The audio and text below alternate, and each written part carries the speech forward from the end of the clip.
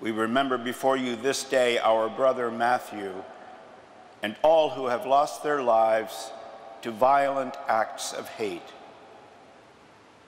We pray that the gifts of all your lesbian, gay, bisexual, transgender, and queer children may be recognized, welcomed, and celebrated in the world and in your church.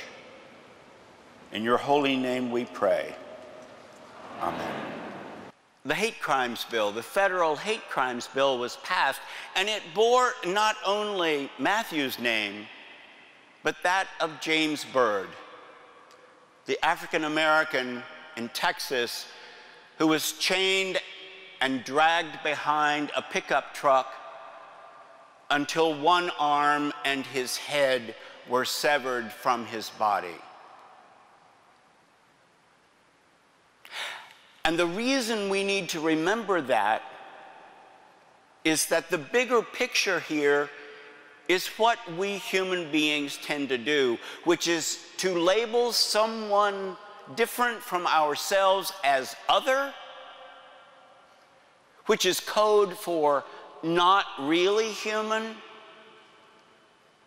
and then you can do anything to them that you like. Violence takes lots of forms. And right now, the transgender community is the target.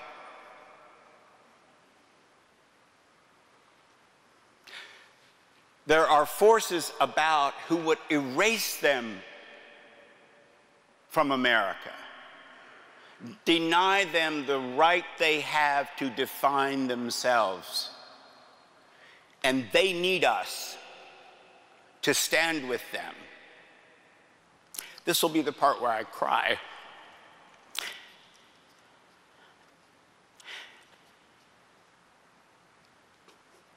So I have three things I want to say to Matt.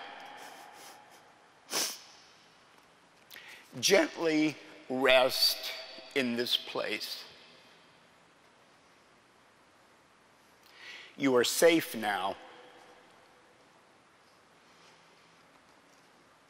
Oh yeah, and Matt, welcome home. Amen.